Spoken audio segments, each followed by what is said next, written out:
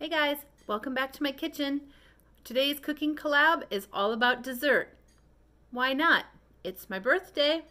I'm going to be 974 years old. How do I keep my youthful appearance?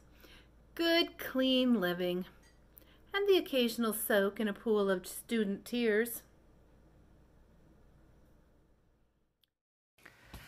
Okay, in this bowl, I'm creaming together half a cup of butter, half a cup of vegetable oil, 1 3/4 cup of granulated sugar, 1 teaspoon of vanilla, 1 teaspoon of baking soda, half a teaspoon of baking powder, and half a teaspoon of salt. And I'm just gonna whisk that all together until it's smoothish and well incorporated. To this mixture, I'm going to add 2 eggs. Oh, if you get a little eggshell in, just use the big shell, scoop it out. It's no big deal. I'm gonna whisk these 2 eggs into the butter mixture until it is all incorporated as well.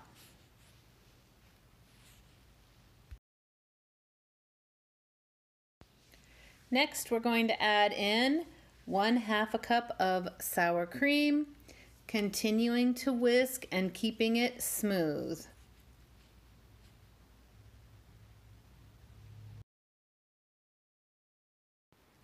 Next, we're going to add in our flour. We need 2½ cups of all-purpose flour.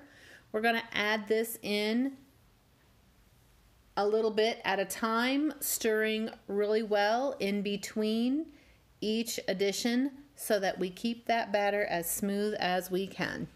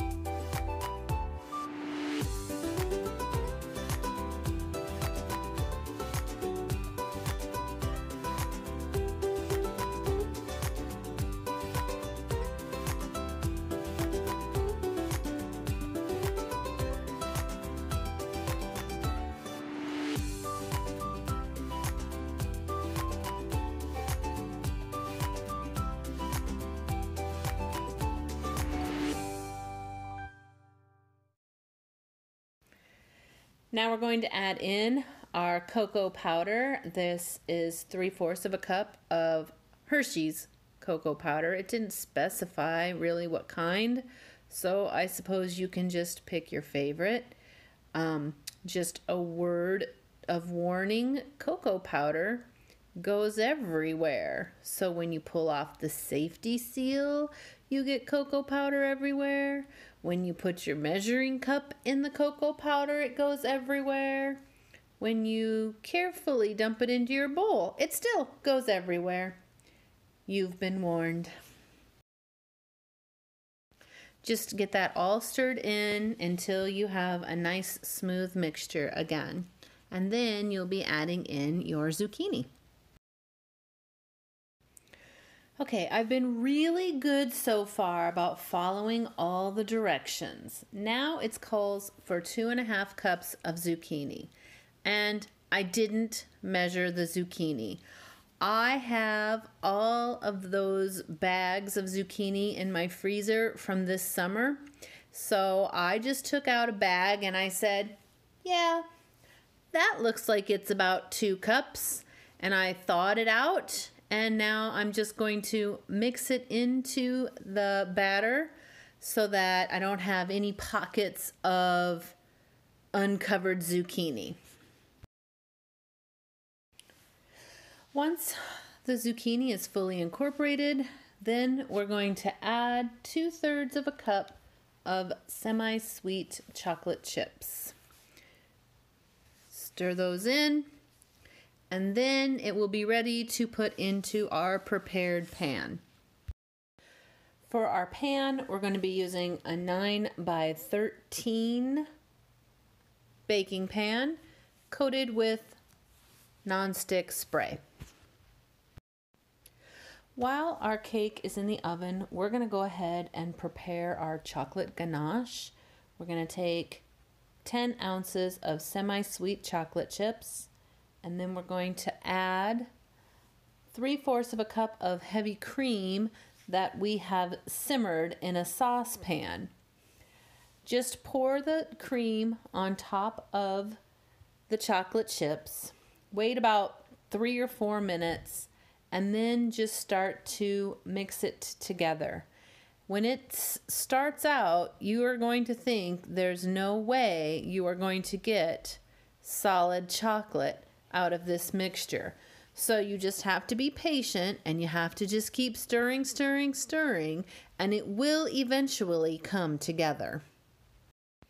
Okay, with a little bit of patience and a whole lot of stirring, you will eventually come to this point. And you're going to have a pretty liquidy chocolate sauce once you get this all stirred together. It will thicken as it cools. So we're just going to let this hang out because our cake is still in the oven. And then once everything is cooled down, we'll pour it on top of our cake. Our cake has been in the oven for 30 minutes at 325 degrees. We know it's done when the top bounces back. Once the cake is cooled, spread the ganache on top, let it sit for about 30 minutes, and then it will be ready to share. I hope you enjoyed cooking with me today. Check out all my friends in the collab and see what they have come up with for a fantastic February dessert. We'll see you next time.